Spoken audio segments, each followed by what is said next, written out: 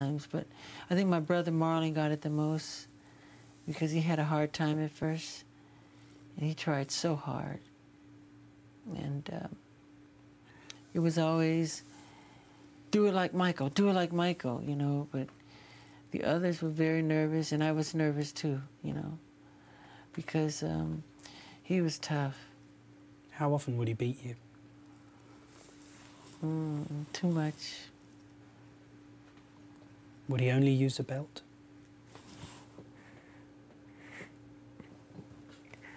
Why do you do this to me? No, more than a belt. What else would he use to hit you with? Ironing cords, whatever's around. Throw you up against the wall as hard as he could. See, it's one thing to... But you were only a child. I know. You were a baby. I know. It's one thing to discipline. And you were producing successful records. I know. He would lose his temper. I just remember hearing my mother scream, "Joe, you're gonna kill him, you're gonna kill him, stop it, you're gonna kill him," you know, and I was so fast, you know, he couldn't catch me half the time, but when he would catch me, oh my God, it was bad. It was really bad. I looked up at the screen and couldn't help wondering what effect this violence had on young Michael.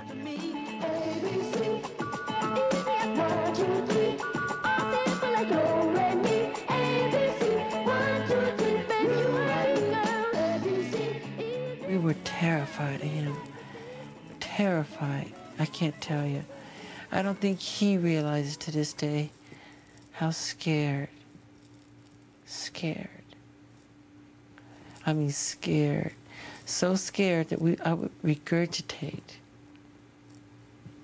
You would vomit? Mm-hmm. When would you vomit? What would produce that sort of reaction in you? His presence.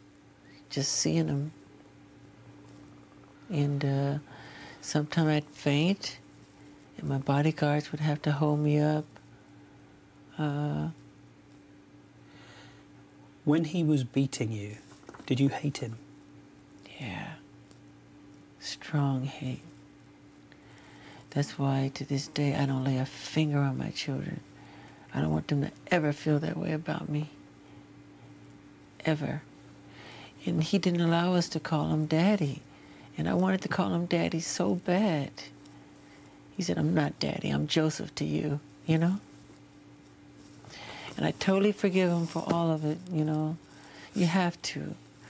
But I don't allow my children to call me Michael. I say I'm Daddy. It's just the opposite. So when people say the abuse, that's not true. That's not true at all.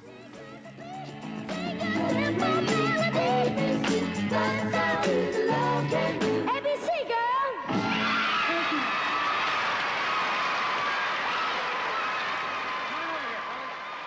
30 years on, the memories seemed as raw as ever, but there was little time now for reflection. It was late summer, and Michael Jackson was leaving Neverland. He called me on my mobile to say he was off to spend a few weeks in Las Vegas and I could join him. In Las Vegas, he would reveal his bizarre experiences of love and sex, his obsession with his face, and, most extraordinary of all, I'd get to meet his children.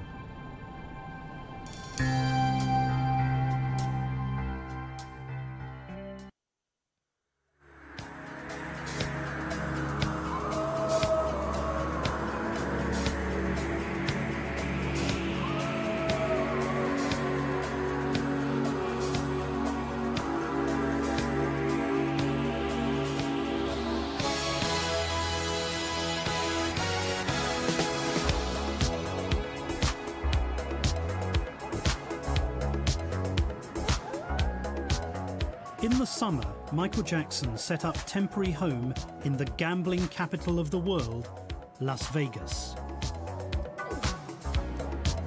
It's close to midnight, something evil's lurking in the dark.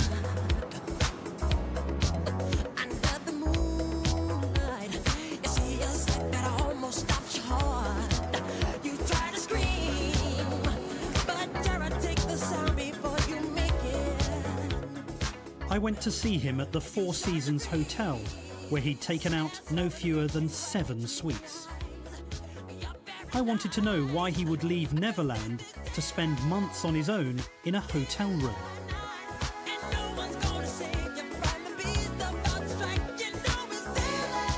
Especially as it would become quickly apparent that Jackson was deeply bored and isolated. In fact, he was delighted to have some company other than the bizarre collection of mannequins and gadgets that I found in his room.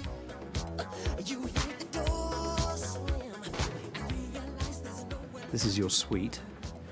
What do you like about Las Vegas? I like the entertainment. The entertainment? Yeah, it's a fun place to visit.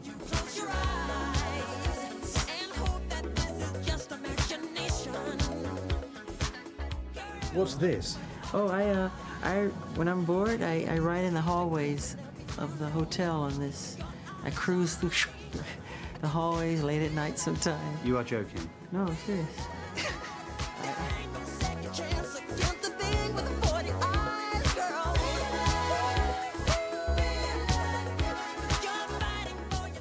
This is a game that I like. It's got a skateboard, is it? Yeah. Oh, that was a bit unfortunate. Yeah, I got Crashed hit into a there. car, but there we are.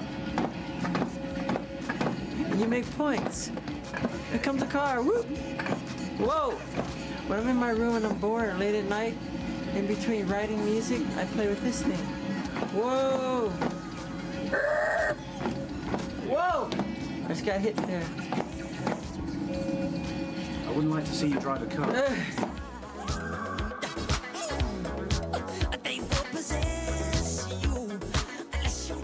Is that the Incredible Hulk? No, the Green Giant. The Jolly Green It's Giant. an old commercial, American commercial to make kids eat green peas. Ho, ho, ho, Green Giant. I soon learned that Las Vegas was full of uneasy memories for Jackson. I had to share bedrooms with one of my brothers on the tours. And there was some action going on in my room every night. I could hear it. And my job was to play sleep. And I was told by one of my brothers, no matter what, don't get up, don't open your eyes. I go, I promise I won't. And so I would hear these girls come in, and I would hear them say, is that little Michael? And my brother would say, yeah. And they would go, oh, he's so cute, like that. And I heard everything. And then I would hear, What did you hear? With the girls? You heard them having sex? Yeah. In the same bedroom as you? Let me see. Sometime and sometime not. Yeah. So on some occasions, you're lying down pretending to be asleep, Mm-hmm. and your brother's having sex with someone in the same room. Mm-hmm. Did you have many girlfriends through your adolescence? Not a lot. I did. My first girlfriend, who I really loved a lot, was Tatum O'Neill. And was it a typically romantic adolescent love affair? Yeah, it was. But I don't think I was ready for some of the things he was talking about. I was pretty naive.